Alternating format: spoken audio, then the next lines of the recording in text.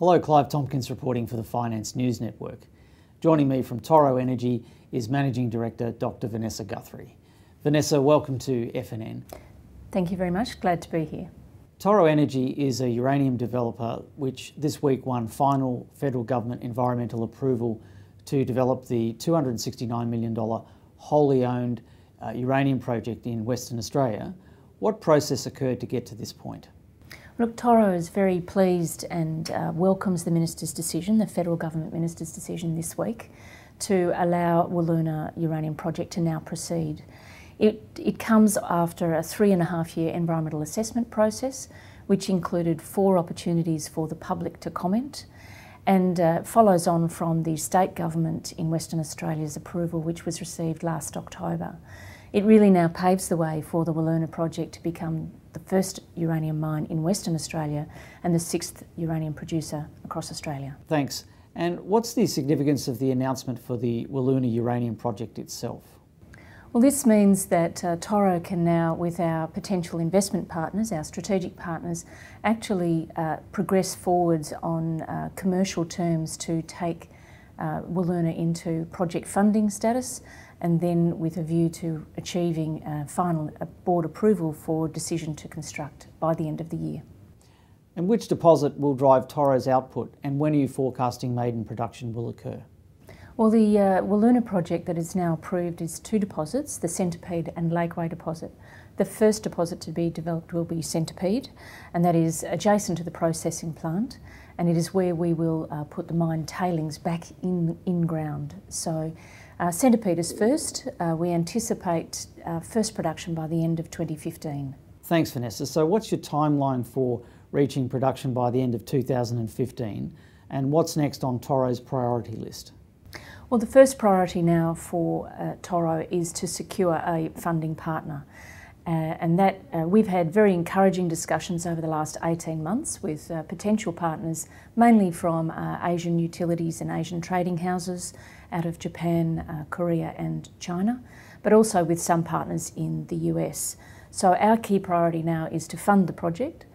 We have some infrastructure engineering and cost estimate work to complete, and that will take us really to bankable stage by the end of this year, so we can achieve that first production target by the end of 2015. Now to financing. Can you talk us through your economic modelling for Wiluna and your plans for commercial financing arrangements? Well, the project has really been waiting for the federal approval so that we can secure with certainty an investment partner. What we would like to do and propose to do with that strategic partner is a mixture of debt and equity.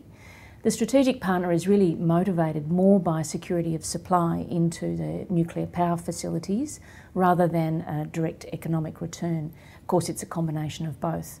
Those partners look to have a combination of equity and a long-term offtake contract which secures the product to them. So our economic model looks at Toro equity, a joint venture partner equity with an offtake contract arranged, and then debt facility to fund the project as well. We would expect to retain some offtake contract for ourselves, and most of that will be in long-term contracts with a long-term secured price. That means we will have some exposure to the spot price, but of course not a significant amount. Good. So how strong has interest from Asian utilities been in partnering? Look, we've had significant interest over the last 18 months to 2 years from partners, potential partners in China, in Korea and in Japan. And interestingly, this is post the events in Fukushima and the progressive closure of the Japanese reactors.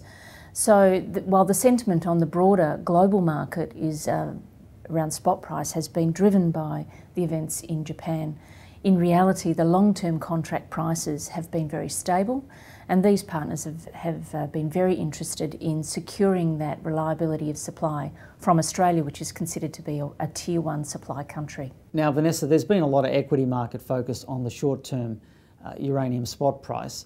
How does that relate to longer-term prices and your joint venture negotiations? Well, the short-term spot price, which is really a contract within a 12-month period, at $42 today or thereabouts, is really just driven by the sentiment out of Japan and the current arrangements regarding inventory overhang that has happened in Japan. But in reality, this is not connected to the long-term contract price, which has been very stable since post-Fukushima. And our joint venture agreements are really focused on securing a long-term contract price and the pricing point we look for is actually in the second half of this decade. So it's really a 2016 and onwards price, and these contracts are 10 years long. So our joint venture partners and ourselves are really looking for that 2016 and onwards price point. The current predictions by independent analysts around the world say that that price and the new incentive price for mines like ours is really in the $70 per pound range, US $70 per pound range. So we believe that the spot price today is not really reflective of what a long-term contract and a joint venture partner will be interested in with the Wiluna Project. So what sort of global uranium market will Wiluna's output be coming into in what is basically the second half of this decade? Well, the current projections by China is that they will increase their nuclear power capacity to 70 gigawatts by 2020. And India currently has 20 new reactors under construction. So the economies of China and India will really start to drive an upswing in demand in the next 5 to 8 years, which is really the second half of this decade. That is coupled with a shortage of supply that is starting to emerge as the very large projects such as those in Namibia, the Olympic Dam expansion here in Australia, are not progressing as fast as they were first predicted. And also the secondary supply, which is coming out of Russia, the highly enriched uranium agreement, which comes to an end at the end of this year. So we see a supply-demand imbalance starting to emerge from 2015 onwards, and that's where Wiluna is perfectly positioned, which has always been our strategy, to be able to take advantage of a supply gap and at the right time in the right regulatory environment. Last question, Vanessa. Having secured the green light to progress to production, what would you like to see Toro Energy achieve by the end of this year?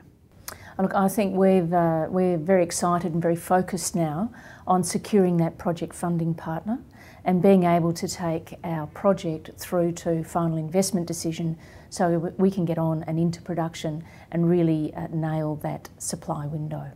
Vanessa Guthrie, thanks for the introduction to Toro Energy. You're very welcome.